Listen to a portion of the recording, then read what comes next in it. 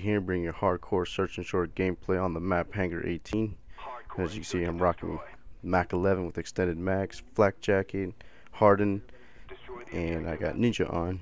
Hardcore search, without the reliance of a mini map to see where everything is. I will be pressing select a lot, looking at see how many people are left. I will be pressing start a lot to look at the map on the pause menu, because it's important to know where your teammates are at, especially when you're trying to play the objective search and destroy.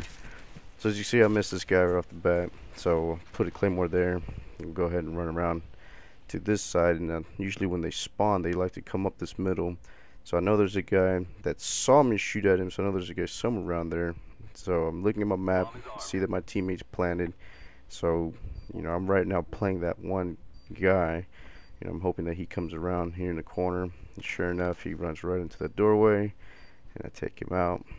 There he goes. So now I press select and look that there's going to be one more guy. Make sure I unmute all my teammates. Earlier they were annoying, so I had to mute them, but unmute them so we can communicate with them. Communication is very important in hardcore search. And there you go. This guy took him out. There goes round one. So uneventful round. I know it was a little bit of nothing much, but the gameplay does get better. And like I said, in hardcore, it's less chance of survival. When you get in a gun battle, so don't be afraid to run away from action if it gets too heated. So you should see here now, I'm the bomb runner, and right off the bat, I can see that right up the middle, somebody's coming in. I'd peek over to the right side, kind of get shot at a little bit, but there was a teammate that let me know that, hey, there's somebody chasing him. So I come over here to the corner, he runs past me, and then the enemy jumps out the Blackbird, get him right away. Now with the spy plane, well, you're thinking, oh, you got a spy plane, use it now. We pretty much knew that we had this team. This team was not playing that well. There was no need. We had the numbers, so I didn't have to rock the spy plane right off the bat. So we were going to save it. I did a peek over here, make sure the A-bomb was clear. So we have the people covering that side, so I go plant.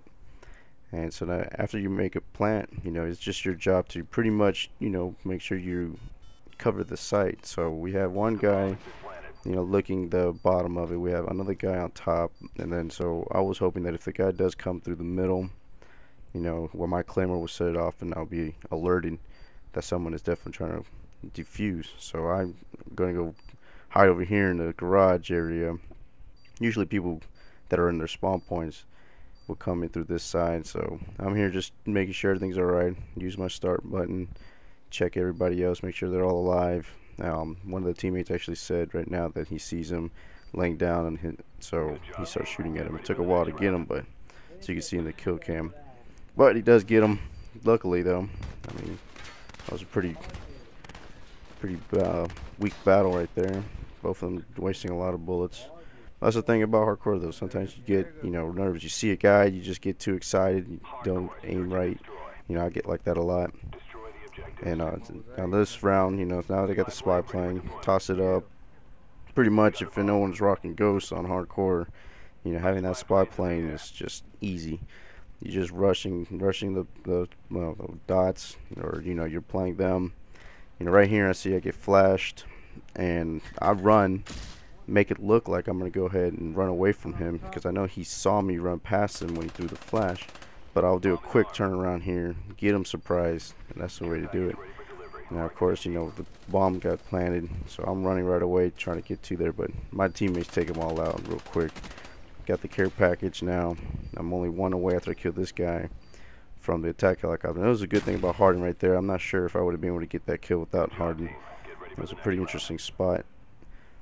But last round now, have the care package. And pretty much it's easy. Everybody, somebody had the spy plane again, so we knew we were going to win this game without losing a round. And there's the final kill cam finishing up.